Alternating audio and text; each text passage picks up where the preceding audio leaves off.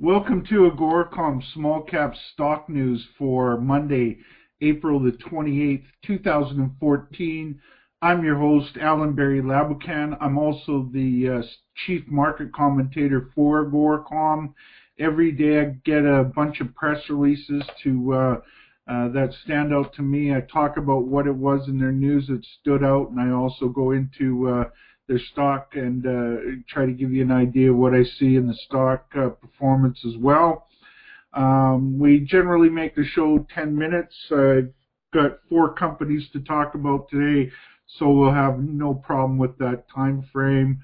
The first company I wanted to talk about today is Virtutone Networks. Virtutone Networks is an AGORACOM sponsor. They had a news release out today on their 2014 or their year-ended results. Their year ended in January 31st, 2014, and they had quite a jump in revenue from year over year. They went from $416,000 in fiscal 2013 to $48,823,000 in 2014. Quite a significant change. The company is really going through a very significant growth spurt now, and definitely one you want to do your homework on. VFX is their stock symbol, and they trade on the Venture Exchange. Next up is Blackberry. Blackberry Enterprises has an announcement out that they've deepened their commitment to secure multi-platform device management with Blackberry. Blackberry is a company that's a former tech market darling that has fallen on tough times. And sometimes these can be significant turnarounds.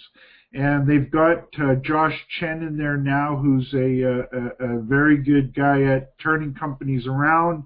And I like the chances of Blackberry turning around. And this is just another good news in some of the efforts that they're making. The stock today is down 8 cents to $7.97. It's traded 2.4 million shares so far today.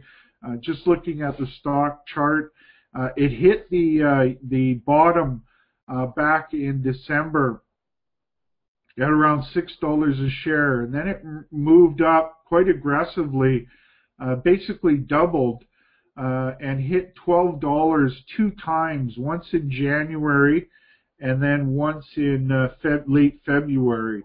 Since then, it gave back some of those gains, but it looks like it has now bottomed out after giving back some of those gains and is ready to move to the upside again. I like Blackberry a lot. This is one I'll be talking about on the end of the week on our Best of the Best of Stock Picks of the Week show. BB is their stock symbol. They trade on Toronto. Next up is Madalena Energy. Madalena Energy had news out that have horizontal Sierra Blanca's test results, production update and drilling program update on a project that they have down in Argentina.